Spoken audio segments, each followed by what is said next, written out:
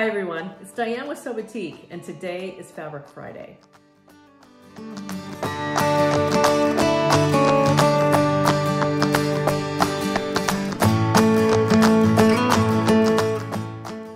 I'm really excited today to be in our kitchen. I'm sitting at our kitchen table, which you can only see a piece of, but I'm going to take you through a process that I went through over the last couple of weeks to really add a little bit of color and life to the kitchen. And I love how it turned out. I'm not so great at table decorating, with stuff, but I really like the look of the tablecloth. I like the look of our placemats that I made. I made a matching apron. I have napkins, and I also have a set of oven mitts, traditional oven mitts that I want to share with you today. The first thing I want to start with is my silly goal. I'm one of these people that has to use every little bit of fabric when I start a project. I really like to use every remnant, every leftover cut, everything. So you're gonna see me go through this process, but let's start with the tablecloth.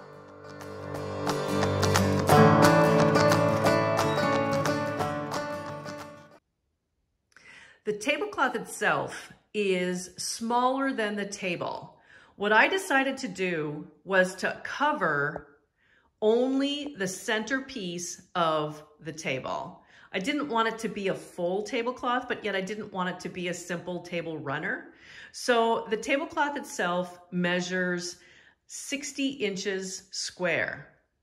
So what I did is from my 2 yards of 115-inch wide fabric, I simply tore, I really did, I measured and I tore a square that was 60 inches, basically 61 inches wide and long.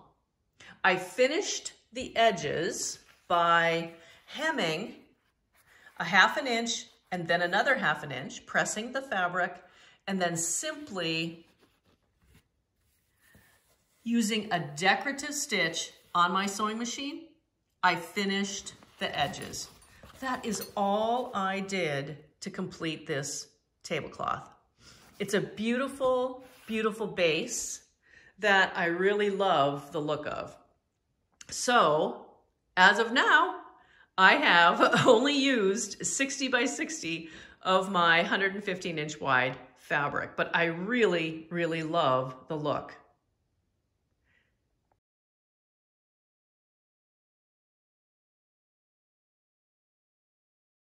Project number 2 is a set of oven mitts.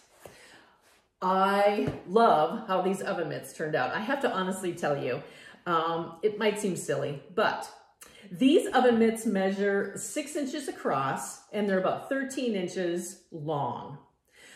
The exterior fabric is the fabric that I used for the tablecloth, obviously. And the internal fabric was a fabric I had upstairs that I had pre-washed, and it's our Phoenix Sand Surf. It's kind of a tan. I don't know if you can see inside here, but it's like a goldy tan fabric. And I used our strips of our gradation, the Hyacinth Violet, as my binding, and the loop. Inside the oven mitt is a layer of fusible batting and a layer of the insulated batting that you definitely have to have when you're making an oven mitt or a trivet or something that you need that heat resistance. And so I did make these really thick, and my sewing machine wasn't thanking me for it, but in certain spots when I was stitching this around, but it really did get very thick. So, but it's perfect for what I want to use for an oven mitt.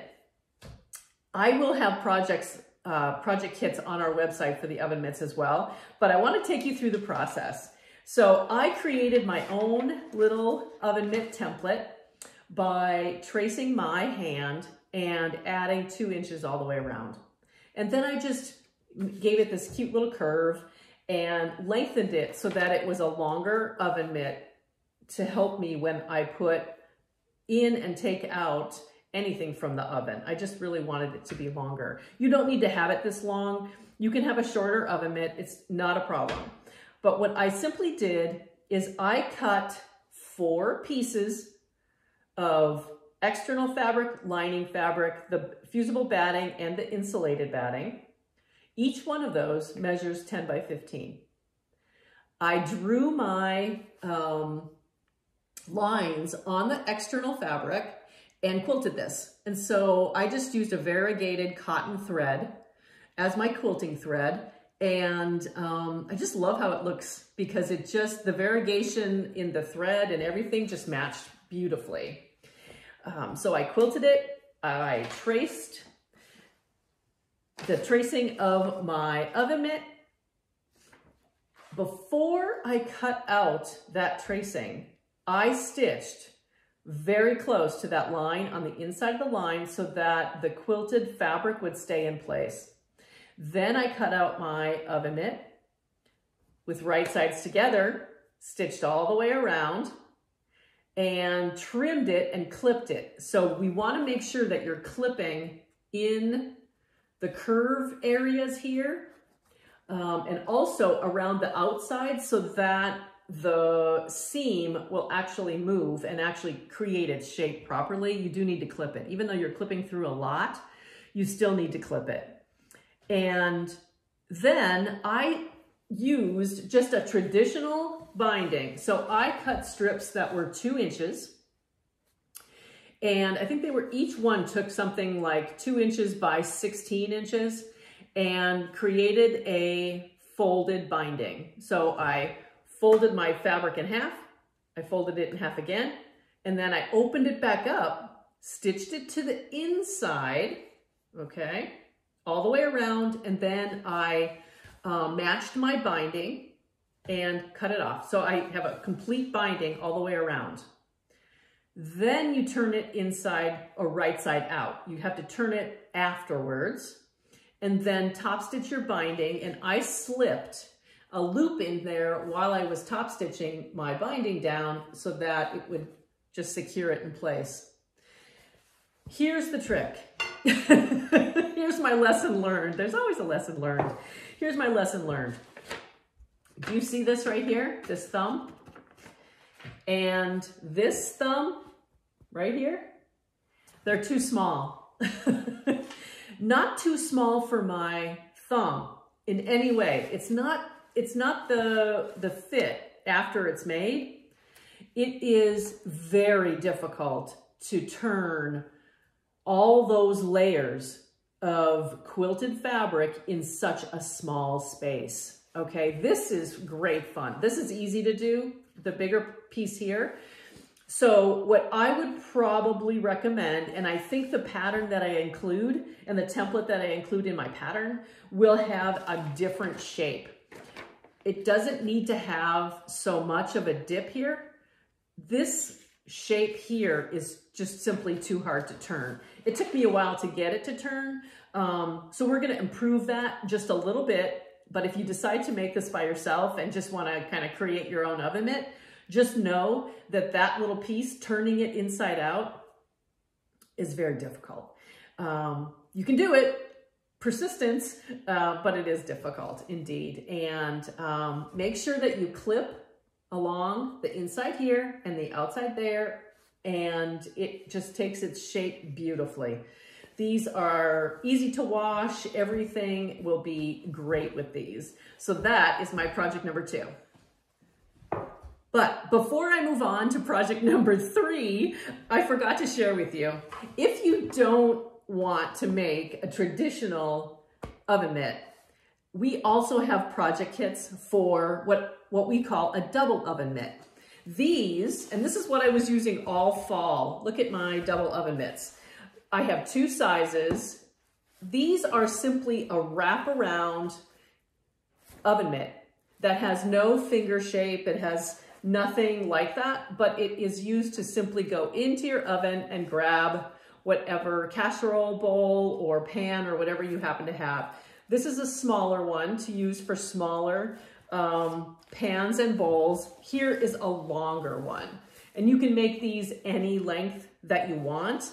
I like the longer one because it goes all the way around a cookie sheet. Okay, so these are also on our website, and they're probably easier to make simply because you don't have to turn anything and you don't have to worry about your hand measurements.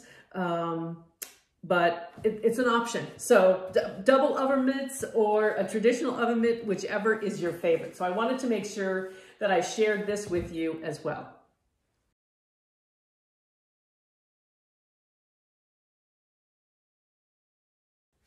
Our third project is a set of placemats. You may not always want to have a tablecloth on your table, or for example, I was showing you this tablecloth. There are two chairs here that don't have anything on them. And so this would be great to have at the end where there's no tablecloth if somebody is sitting there. And so what I did is I have a book that I want to share with you that had the pattern, simple pattern for the placemats as well as for the apron that I'm going to share with you next. But I want to show you this book. This is the School of Sewing book, and it has so many projects in it. It is a how to sew, learning how to sew in a very modern way.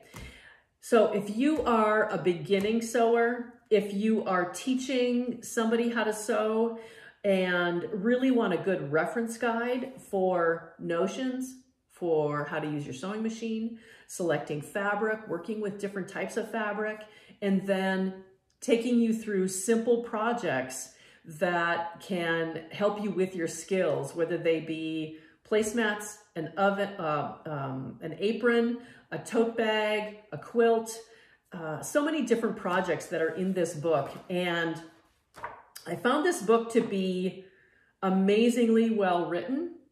I shouldn't say amazingly, but very well written. And it took, you know, the premise of the book is that this group of friends taught themselves how to sew, and this is their experiences and tips, as well as a guide, all in the same book. And it's really a great book. So the placemats are in this book, and I should have marked the page. Okay, so it's a set of table placemats. The yardage in here is for 4 placemats. And what I did last night, actually, I finished this one last night, is I cut out and made 2 placemats because I didn't really envision needing 4 at my table, but I do have enough leftover fabric to make 2 more. So I cut out, using this pattern, I cut out a front piece and a back, and I used the same fabric because I had so much of this 115-inch wide fabric. I used the same as the front and the back. And it is, I think it's like 16 by 23 or whatever it happens to be. But I used, again, my fusible batting in the middle because I didn't want it to be thick. I wanted it to be structured enough. And then I just used different quilting techniques. This one has, I just made like, I don't know if you can see this even, but I just simply stitched different 4 corners. This one here, I just stitched all the way across in various line widths so that it gave it a little bit of texture. I didn't want anything overly dramatic. I just wanted something that matched the table. And then again, I bound this with the Hyacinth Violet Nuance Gradations to give it that really, really fun look. It changes color, as our gradations do, from one color to the next, and it just, I don't know, I think it really brightened up the placemats. So there's enough fabric within this 2 yards of 115-inch wide fabric to make 4 of these placemats with the fabric on both sides, just to keep it really simple.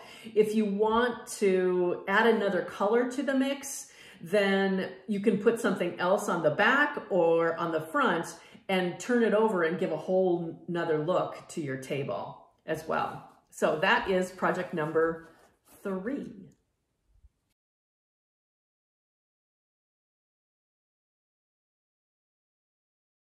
Project number 4 is the apron.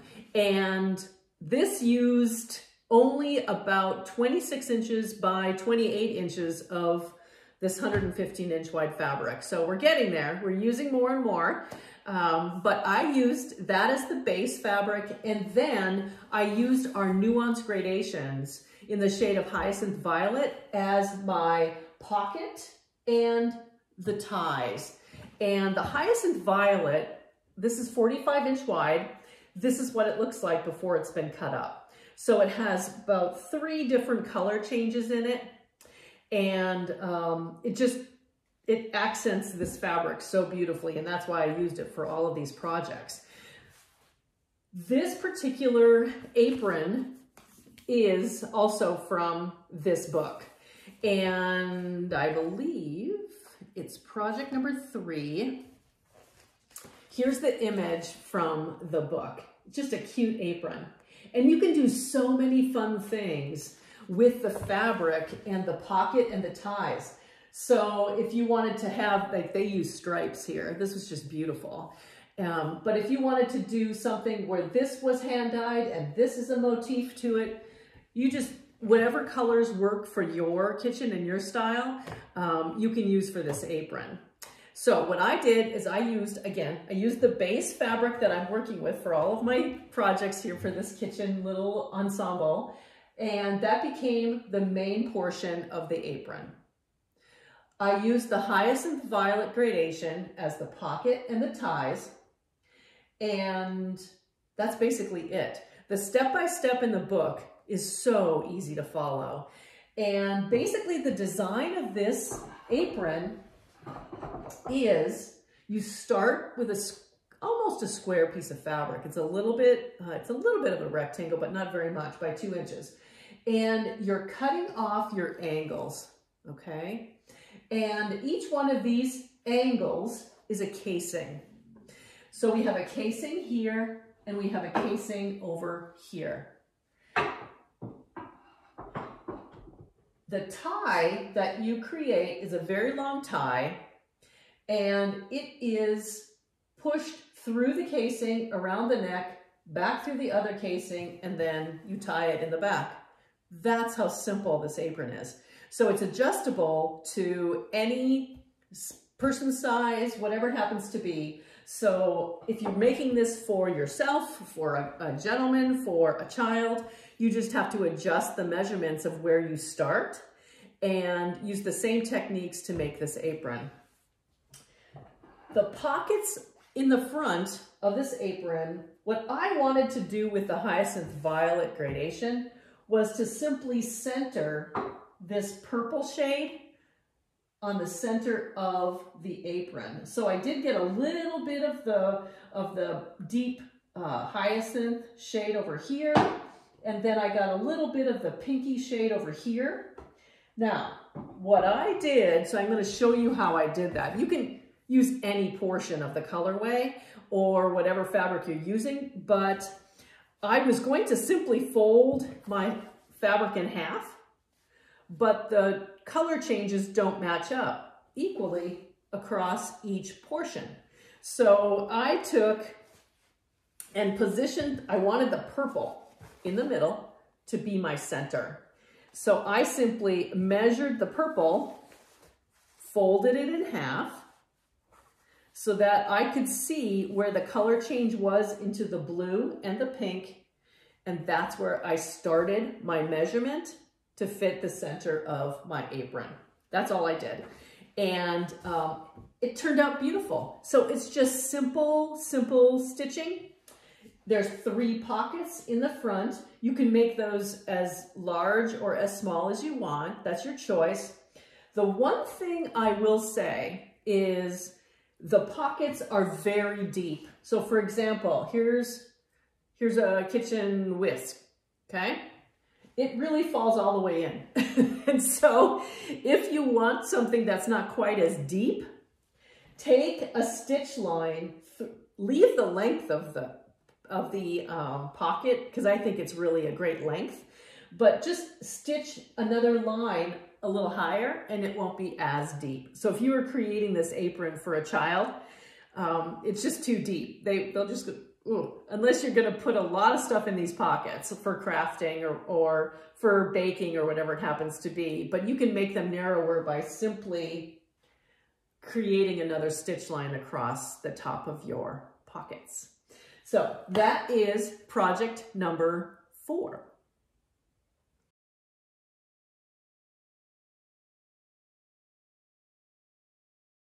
Well, I haven't decided on project number 5, so I guess we're gonna stop at 4. I have fabric left, and let's see how much fabric I do have left. I still have, oh my goodness gracious, I think I have enough for, so this is what I have left out of my 2 yards of 115-inch wide fabric. So I could make, like I said, I could make 2 more placemats. The one thing that I really would like to make actually is trivets, because I have ceramic trivets, I have wood trivets, I have things like that. So I could use more of the insulated batting and make some trivets as well. They could be round, they can be whatever shape. So that's an idea.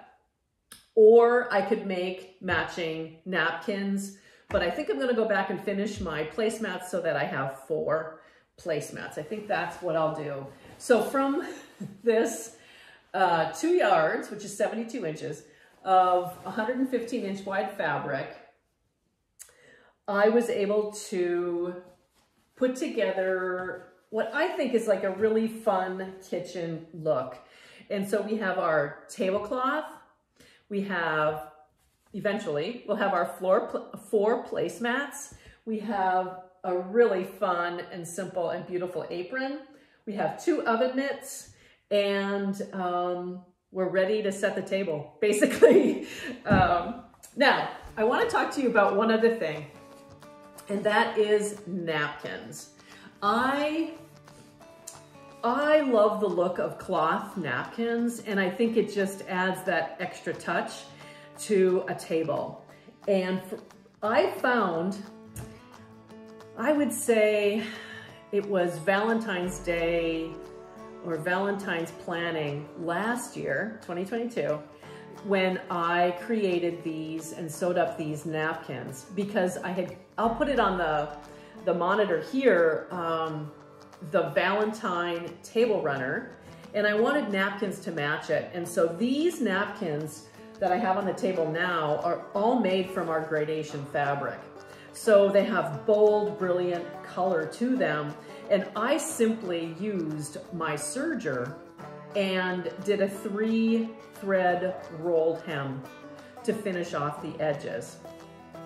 If you don't have a serger, no worries, simply hem your napkins like you did or would the tablecloth itself. So just simply folding the edges in and top stitching and creating a mitered corner at the edge. I did one of those as well to show the difference, and I used variegated thread on that. So I don't know if you can see this or not, but here is the point. So I did the top stitching here, and then here's what it looks like inside with your mitered corner.